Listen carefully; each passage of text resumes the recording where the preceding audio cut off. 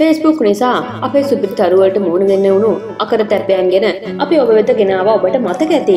මේ විදිහට Facebook නිසා කරදරයට පත් වුණු අපේ තවත් තරුවක් තමයි හර්ෂණ බෙත්මගේ කියන්නේ.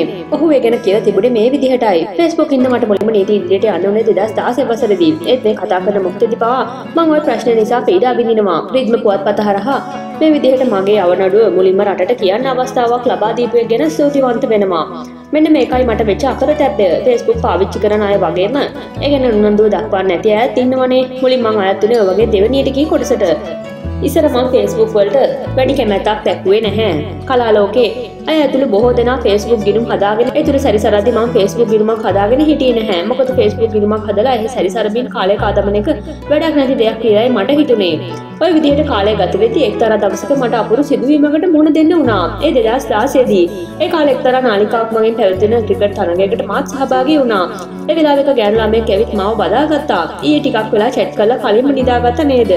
මේ ළමයා මගෙන් එහෙම ඇහුවම මං උඩබිම බැලුවා. මේ ළමයා කතා කරන්නේ අවුරුදු ගානක් තිස්සේ මාව දන්න කෙනෙක් වගේ. පස්සේ තමයි මට ඇත්ත කාරණේ තේරුනේ. Facebook තුල හර්ෂණ බෙත්මගේ නමින් පෙනී සිටින කෙනෙක් ඇය එක්ක chat කරනවා. මියුසික් වීඩියෝ එකකට මේ ළමයා දාලා දෙන්නත් ඔහු පොරොන්දු වෙලා. ඒ විතරක් නෙවෙයි මේ ළමයාගේ සල්ලිත් ඉල්ලලා. ඔය කාලෙම පිටරට ඉන්න මගේ යාළුවෙක් මට කෝල් කළා. මචං 50000ක් උඹේ account එකට දැම්මා. බයික් එක හදාගත්තද? මගේ මිතුරා එහෙම අහනවා. ඔහුත් අර ව්‍යාජ හර්ෂණ බෙත්මගේට රැවටුණු කෙනෙක්. අන්තිමේදී මේ කාරදෙන් බේරෙන්න හැමෝටම ඇත්ත හෙලි කරන්න හිතාගෙන මට සිදු වුණා මගේම කියලා Facebook ගිණුමක් හදාගන්න. ඒත් ඒ වෙද්දී මට මාව නැති වෙලා.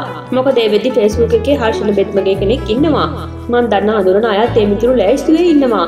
අන්තිමට මම හර්ෂ් බෙත්ස් නමින් මගේ Facebook ගිණුමක් ඇරඹුවා. අදත් මම Facebook එකේ ඉන්නේ හර්ෂ් බෙත්ස් නමින්.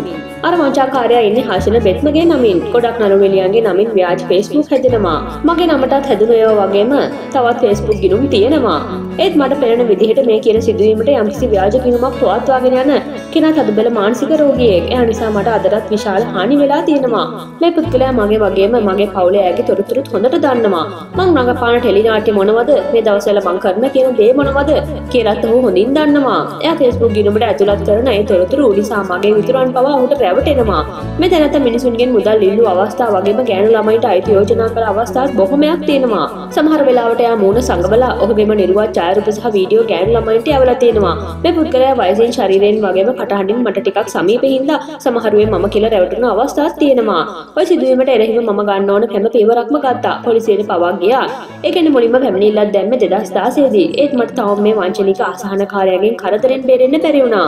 මේ පුවත්පතේ ලිපිය කියවන පාඨක හිතවතුන්ට කියන්න කැමති Facebook එකේ හර්ෂණ බෙත්මගේ නමින් ගිණුමක් මට නැති බව.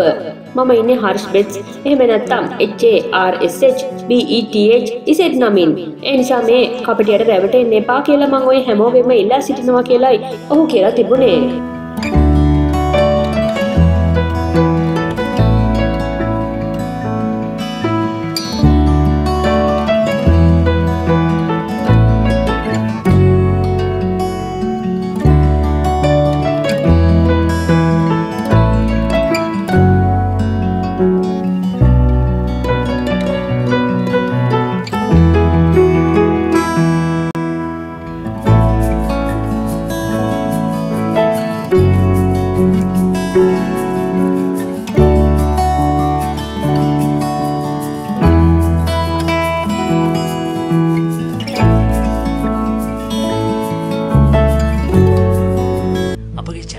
සබස්ක්‍රයිබ් කරලා නැත්නම් මෙන්න මේ බටන් එක ක්ලික් කරලා අපිව සබස්ක්‍රයිබ් කරන්න.